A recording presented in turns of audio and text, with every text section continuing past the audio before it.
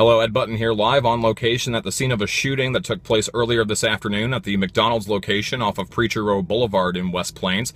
Police tell Ozark Radio News that at this time they believe a male assailant shot a female and then attempted to shoot another male several times but missed. That suspect was taken down and taken into custody a short time later.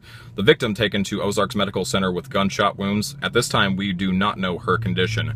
Police are not exactly sure why the shooting took place, but they do believe it is domestic in nature. Continue to check OzarkRadioNews.com for more information on this story when it becomes available.